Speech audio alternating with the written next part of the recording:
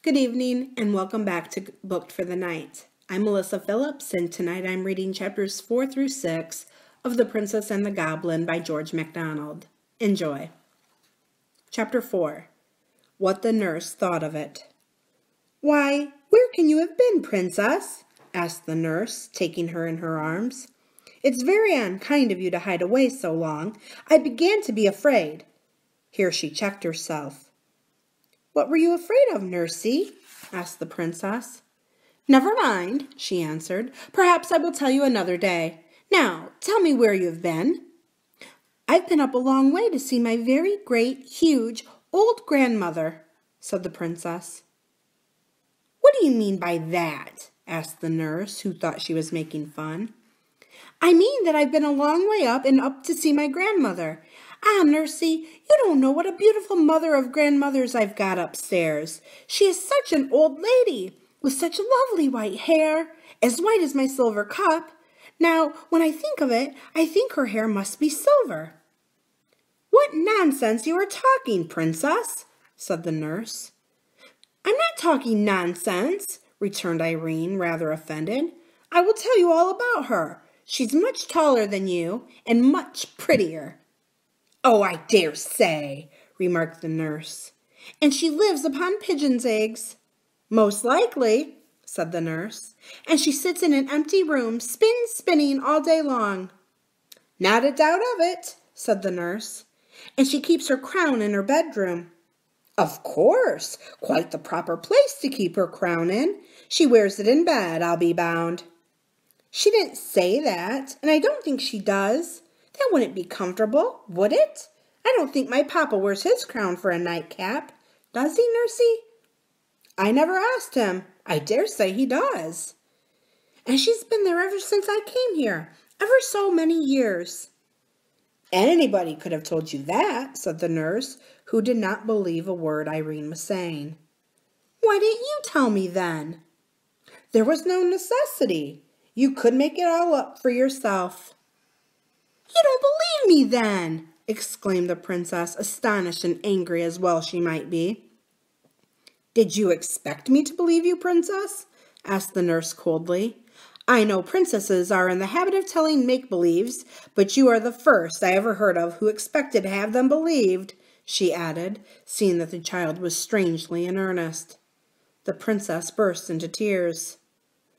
"Well, I must say," remarked the nurse, now thoroughly vexed with her for crying, "it is not at all becoming in a princess to tell stories and expect to be believed just because she is a princess." "But it's quite true, I tell you, Nursey." "You've dreamt it then, child." "No, I didn't dream it. I went upstairs and I lost myself, and if I hadn't found that beautiful lady, I should never have found myself." "Oh, I dare say." "Well, you just come up with me and see if I'm not telling the truth." "Indeed, I have other work to do. It's your dinner time, and I won't have any more such nonsense." The princess wiped her eyes, and her face grew so hot that they were soon quite dry. She sat down to her dinner, but ate next to nothing. Not to be believed does not at all agree with princesses, for a real princess cannot tell a lie. So all the afternoon she did not speak a word. Only when the nurse spoke to her, she answered, for a real princess is never rude, even when she is rightly offended. Of course the nurse was not comfortable in her mind, not that she suspected the least truth in Irene's story, but she loved Irene dearly, and was vexed with her for having been cross to her. She thought her crossness was the cause of the princess's unhappiness, and had no idea that Irene was really and deeply hurt at not being believed. But as it became more and more plain during the evening in every motion and look, that, although she tried to amuse herself with her toys, her heart was too vexed and troubled to enjoy them, her nurse's discomfort grew and grew. When bedtime came, she undressed and laid her down, but the child, instead of holding up her little face to be kissed, turned away from her and lay still. Then Nursey's heart gave way altogether, and she began to cry. At the sound of her first sob, the princess turned again and held her face to kiss her as usual. but the nurse had her handkerchief to her eyes and did not see the movement. "Nursey," said the princess, "why won't you believe me?" "Because I can't believe you," said the nurse, getting angry again. "Ah, then you can't help it," said Irene, "and I will not be vexed with you any more. I will give you a kiss and go to sleep." "You little angel," cried the nurse, and caught her out of bed and walked about the room with her in her arms, kissing and hugging her. "You will let me take you to see my dear old great big grandmother, won't you?" said the princess as she laid her down again. "And you won't say I'm ugly any more, will you, princess?" "Nursey, I never said you were ugly. What can you mean?" "Well, if you didn't say it, you meant it." "Indeed, I never did." "You said I wasn't so pretty as that." "As my beautiful grandmother. Yes, I did say that, and I say it again, for it's quite true." "Then I do think you are unkind," said the nurse, and put her handkerchief to her eyes again. "Nursey, dear, everybody can't be as beautiful as every other body, you know. You are very nice looking, but if you had been as beautiful as my grandmother—" "Bother your grandmother," said the nurse. "Nurse, that's very rude. You are not fit to be spoken to, till you can behave better." The princess turned away once more, and again the nurse was ashamed of herself. "I am sure I beg your pardon, princess," she said, though still in an offended tone. But the princess let the tone pass and heeded only the words. "You won't say it again, I am sure," she answered, once more turning toward her nurse. "I was only going to say that if you had been twice as nice looking as you are, some king or other would have married you, and then what would have become of me?" "You are an angel," repeated the nurse again, embracing her. "Now," insisted Irene, "you will come and see my grandmother, won't you?" "I will go with you anywhere you like, my cherub," she answered. And in 2 minutes, the weary little princess was fast asleep. Chapter 5. The Princess Lets Well Alone. When she woke the next morning, the first thing the princess heard was the rain still falling. Indeed, this day was so like the last that it would have been difficult to tell what the use of it was. The first thing she thought of, however, was not the rain, but the lady in the tower, and the first question that occupied her thoughts was whether she should not ask the nurse to fulfill her promise this very morning and go with her to find her grandmother as soon as she had had her breakfast. But she came to the conclusion that perhaps the lady would not be pleased if she took anyone to see her without first asking leave, especially as if it was pretty evident, seeing she lived on pigeons' eggs and cooked them herself, that she did not want the household to know she was there. So the princess resolved to take the first opportunity of running up alone and asking whether she might bring her nurse. She believed the fact that she could not otherwise convince her nursey that she was telling the truth would have much weight with her grandmother. The princess and her nurse were the best of friends all dressing time, and the princess in consequence ate an enormous little breakfast. "I wonder, Ludi," that was her pet name for her nurse, "what pigeons' eggs taste like," she said, as she was eating her egg, not quite a common one, for they always picked out the pinky ones for her. "We'll get you a pigeon's egg, and you shall judge for yourself," said the nurse.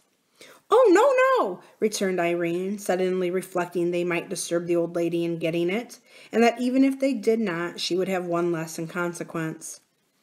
"What a strange creature you are," said the nurse, "first to want a thing and then to refuse it." But she did not say it crossly, and the princess never minded any remarks that were not unfriendly. "Well, you see, Ludi, there are reasons," she returned, and said no more, for she did not want to bring up the subject of their former strife, lest her nurse should offer to go before she had had her grandmother's permission to bring her. Of course she could refuse to take her, but then she would believe her less than ever. Now the nurse, as she said herself afterward, could not be every moment in the room, and as never before yesterday had the princess given her the smallest reason for anxiety, it had not yet come into her head to watch her more closely. So she soon gave her a chance, and the very first that offered, Irene was off and up the stairs again. This day's adventure, however, did not turn out like yesterday's, although it began like it, and indeed today is very seldom like yesterday, if people would note the differences, even when it rains. The princess ran through the passage after passage and could not find the stair of the tower. My own suspicion is that she had not gone up high enough and was searching on the second instead of the third floor. When she turned to go back, she failed equally in her search after the stair. She was lost once more. Something made it even worse to bear this time, and it was no wonder that she cried again. Suddenly it occurred to her that it was after having cried before that she found her grandmother's stair. She got up at once, wiped her eyes, and started upon a fresh quest. This time, although she did not find what she hoped, she found what was next best. She did not come on a stair that went up, but she came upon one that went down.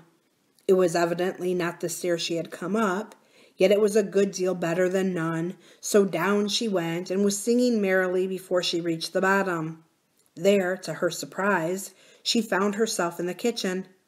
Although she was not allowed to go there alone, her nurse had often taken her, and she was a great favorite with the servants.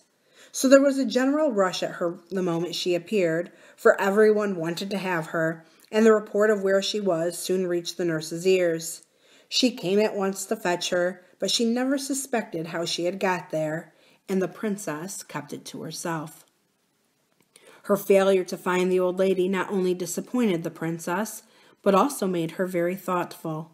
Sometimes she came almost to the nurse's opinion that she had dreamed all about her, but that fancy never lasted very long. She wondered much whether she would ever see her again, and thought it very sad not to have been able to find her when she particularly wanted her.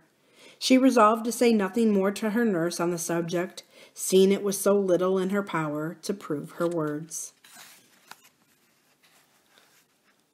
Chapter 6. The Little Miner.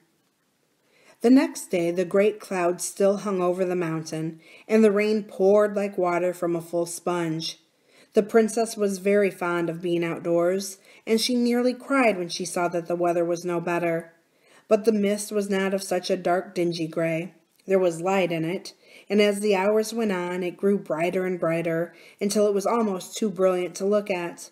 And late in the afternoon, the sun broke out so gloriously that Irene clapped her hands, crying, See, Ludi, the sun has had its face washed.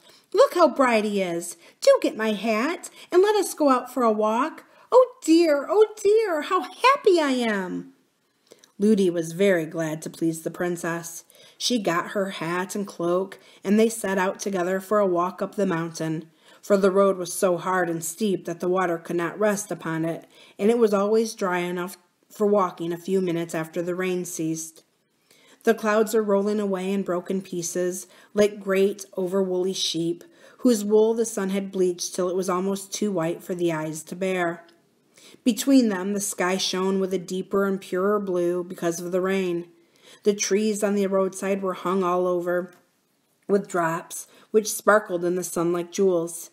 The only things that were no brighter for the rain were the brooks that ran down the mountain. They had changed from the clearness of crystal to a muddy brown, but what they lost in color they gained in sound, or at least in noise, for a brook when it is swollen is not so musical as before. But Irene was in raptures with the great brown streams tumbling down everywhere, and Ludi shared in her delight, for she too had been confined to the house for 3 days. At length Ludi observed that the sun was getting low, and said it was time to be going back. She made the remark again and again, but every time the princess begged her to go on just a little farther and a little farther, reminding her that it was much easier to go downhill, and saying that when they did turn, they would be at home in a moment. So on and on they did go, now to look at a group of ferns over whose tops the stream was pouring in a watery arch, now to pick a shining stone from a rock by the wayside, now to watch the flight of some bird. Suddenly the shadow of a great mountain peak came up from behind and shot in front of them. When the nurse saw it, she started and shook, and tremulously grasping the hand of the princess, turned and began to run down the hill. What's all the haste, Nursey? Asked Irene, running alongside of her. We must not be out a moment longer.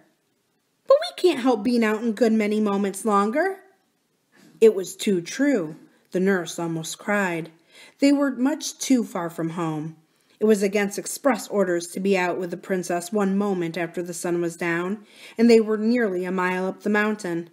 If His Majesty, Irene's papa, were to hear of it, Ludi would certainly be dismissed, and to leave the princess would break her heart. It was no wonder she ran. But Irene was not in the least frightened, not knowing anything to be frightened at. She kept on chattering as well as she could, but it was not easy. Ludi, Ludi, why do you run so fast? It shakes my teeth when I talk.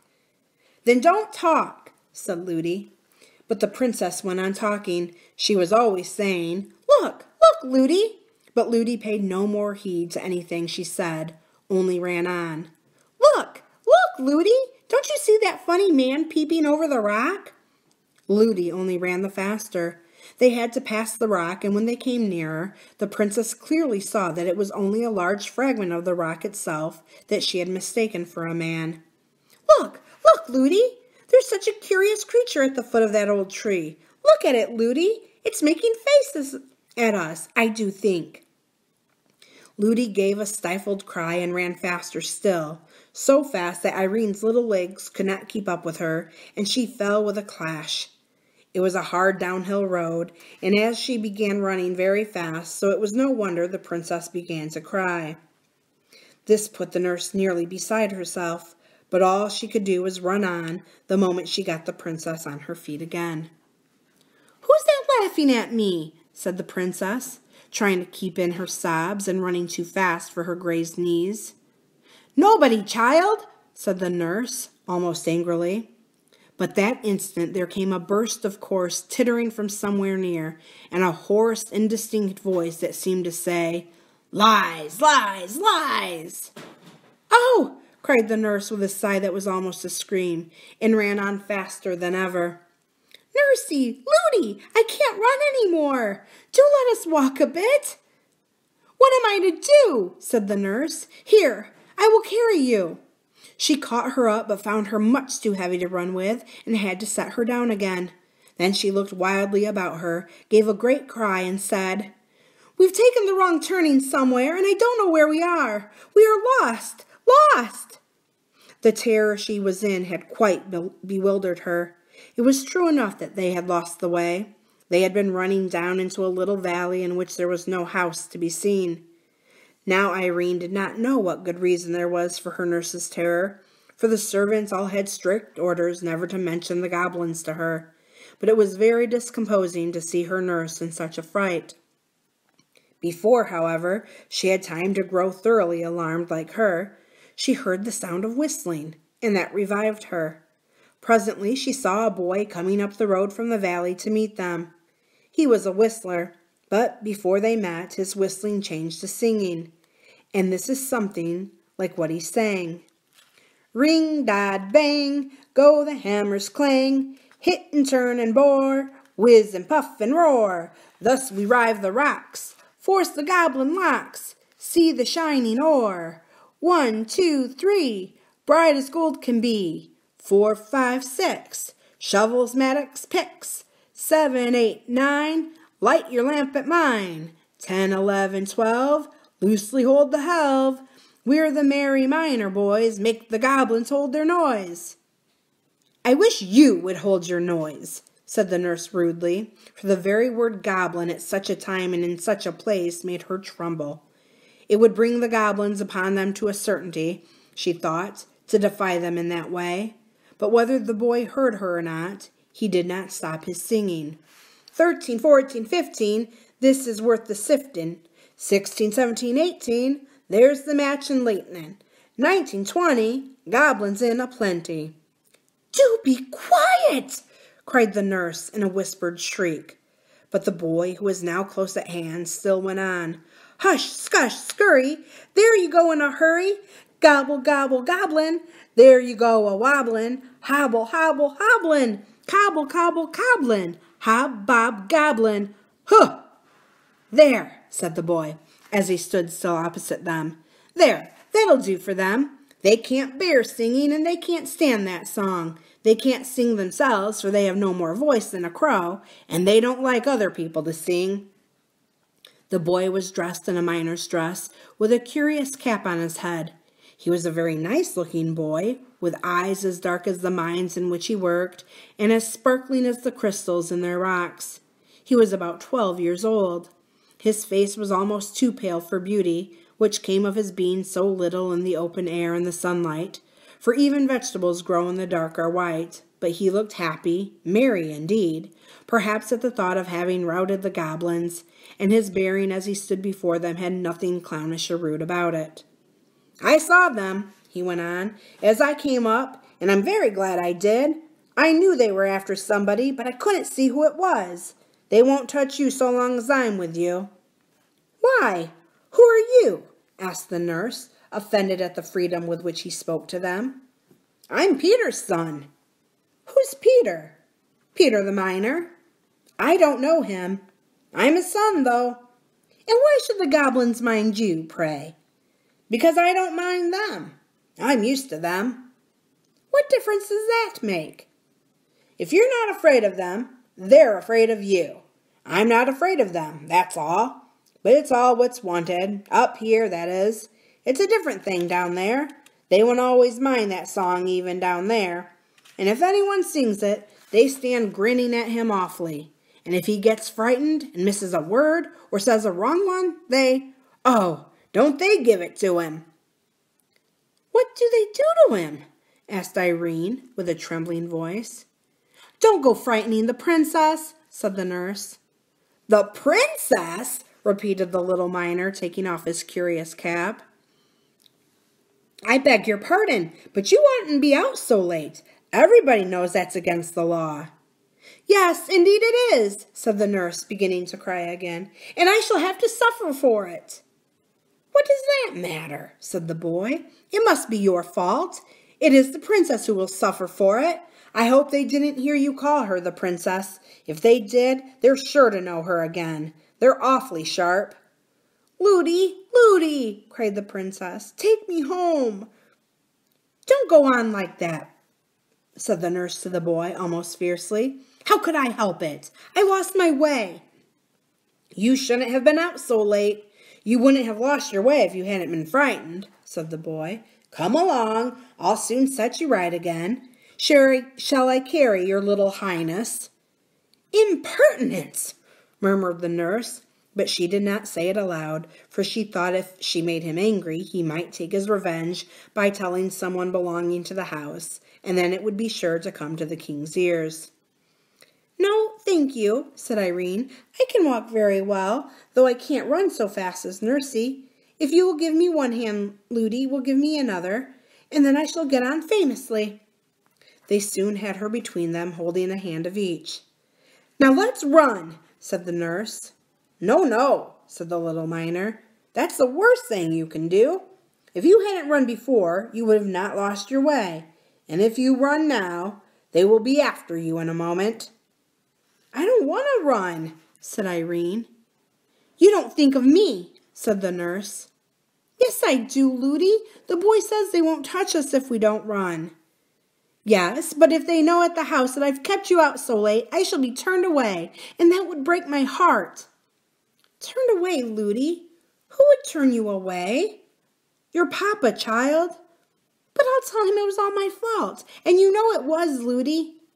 "He won't mind that. I'm sure he won't." "Then I'll cry, and I'll go down on my knees to him and beg him not to take away my dear old Ludi." The nurse was comforted at hearing this and said no more. They went on, walking pretty fast, but taking care not to run a step. I want to talk to you," said Irene to the little miner, "but it's so awkward. I don't know your name." "My name's Curdy, little princess." "What a funny name, Curdy. What more?" "Curdy Peterson. What's your name, please?" "Irene." "What more?" "I don't know what more. What more is my name, Ludi?" "Princesses haven't got more than one name. They don't need it." "Oh, then, Curdy, you must Just call me Irene, and no more." "No, indeed," said the nurse indignantly. "He shall do no such thing." "What shall he call me then, Ludi?" "Your Royal Highness." "My Royal Highness? What's that?" "No, no, Ludi, I will not be called names. I don't like them. You said to me once yourself that it's only rude children that call names, and I'm sure Curdy wouldn't be rude. Curdy, my name's Irene." "Well, Irene," said Curdy, with a glance at the nurse which showed he enjoyed teasing her, "it's very kind of you to let me call you anything. I like your name very much." He expected the nurse to interfere again, but he soon saw that she was too frightened to speak. She was staring at something a few yards before them, in the middle of the path, where it narrowed between rocks so that only one could pass at a time. "It's very much kinder of you to go out of your way to take us home," said Irene. "I'm not going out of my way yet," said Curdy. "It's on the other side of those rocks that the path turns off to my father's." "You wouldn't think of leaving us till we're safe home, I'm sure," gasped the nurse. "Of course not," said Curdy. "You dear, good, kind Curdy. I'll give you a kiss when we get home," said the princess. The nurse gave her a great pull by the hand she held, but at that instant the something in the middle of the way, which had looked like a great lump of earth brought down by the rain, began to move. One after another it shot out 4 long things, like 2 arms and 2 legs, but it was now too dark to tell what they were. The nurse began to tremble from head to foot. Irene clasped Curdy's hand yet closer, and Curdy began to sing again. 1, 2, hit and hew, 3, 4, blast and bore, 5, 6, there's a fix, 7, 8, hold it straight, 9, 10, hit again, hurry, scurry, bother, smother, there's a toad in the road, smash it, squash it, fry it, dry it, you're another, up and off, there's enough, huh! As he uttered the last words, Curdy let go of his companion and rushed at the thing in the road, as if he would trample it under his feet. It gave a great spring and ran straight up one of the rocks like a huge spider. Curdy turned back laughing and took Irene's hand again. She grasped it very tight, but said nothing till they had passed the rocks. A few yards more, and she found herself on a part of the road she knew, and was able to speak again. "Do you know, Curdy, I don't quite like your song. It sounds to me rather rude," she said. "Well, perhaps it is," answered Curdy. "I never thought of that. It's a way we have. We do it because they don't like it."